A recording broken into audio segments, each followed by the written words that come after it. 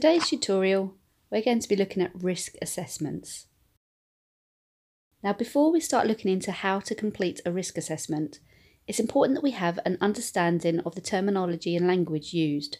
So what do we mean by the term risk? When we discuss the term risk, what we're actually referring to is the likelihood of something happening. So if we're saying something is high risk, we're suggesting that it's highly likely to happen. If something is low risk, then there is little chance of it happening. When we use the term or word hazard, we're referring to something that actually could cause harm to someone or something. So a hazard in a kitchen, for example, could be a kitchen knife. It's hazardous because there is a potential for you to injure yourself or somebody else by using it incorrectly. If you were to take a walk outside on an icy day, the hazard would be the icy conditions. There is the risk that you could slip on the ice and cause yourself injury. So let's look at some of the ways that we can hurt ourselves. Slips, trips and falls, especially in practical workshops or kitchens, are easy ways that we can then injure ourselves from. Manual handling, carrying large heavy objects, perhaps that are too heavy, put you at risk. This could be from muscle strain, it could be from blunt object injury if you drop the box on you, especially if you're picking it up from a height, perhaps from above your head. Perhaps one of the most common ways of injuring yourself at home or in the kitchen is from fire and electrical fires.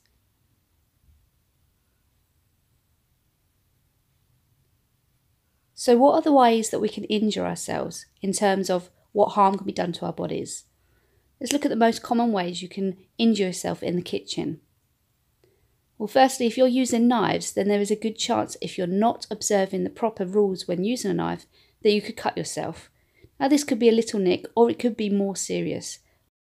This is why it's so important to handle knives properly.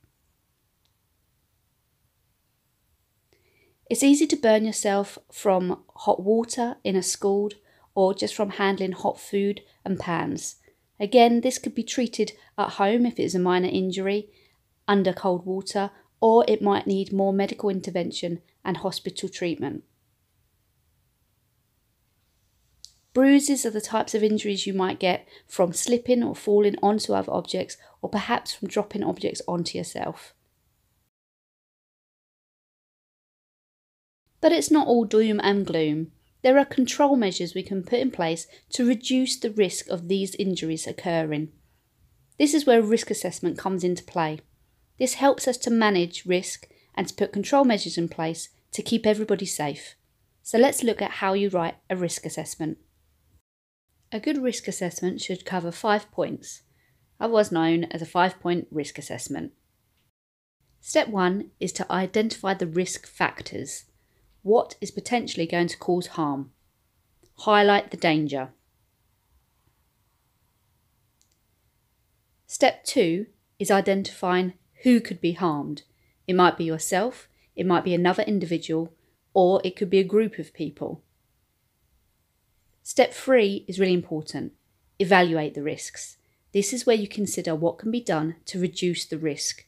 This is where you write what the control measures could be. What steps are you going to take to prevent an accident from happening?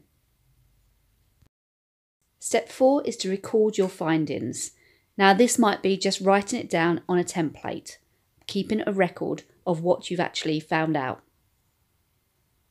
Step 5 is monitoring and reviewing. Your risk assessment might need to be altered from time to time as circumstances change, so this will need to be monitored on a regular basis. So let's look at a specific scenario to understand how risk assessment works in practice. Let's look at the scenario of a hospital and cleaners washing the floors and corridors regularly to maintain hygienic practice. Now, step 1, identifying the risk factors. The risk here is a slippery floor could cause somebody to slip over and injure themselves. Who is at risk of injury?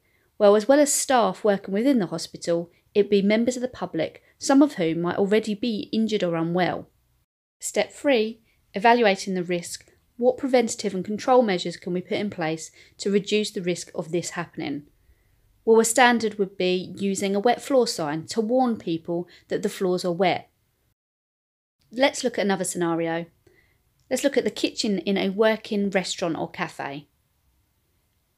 There are many risk factors in a kitchen, but if we look specifically at the oven, one of them could be burns or electrical fires as a result of faulty equipment. Step 2, identifying who could be hurt from this. Well, the person in immediate risk would be the chef working with the oven, but ultimately customers and other staff within the restaurant could be at risk of harm. Preventative measures could be to ensure that you check equipment regularly for faults, ensuring there are no frayed wires, for example. So a risk assessment effectively is a formal documentation that helps us to think about where the risks and hazards are in our workplace. But most importantly, it means that we think about the control measures we can put into place to prevent injury or harm coming to somebody. That's why it's so important to conduct risk assessments, especially in the workplace. But believe it or not, you probably conduct risk assessments multiple times every day. You don't necessarily write them down though. For example, when you're about to cross a road, you know to stop, look and listen for cars coming. You're identifying that the hazard is the car. You've identified that you are at risk of getting hurt if you step out into the road without first checking. That control measure is you stopping, listening and looking for the cars. Another control measure might be ensuring that you cross at a crossing or making sure that you have a clear view of what is coming up from the road ahead.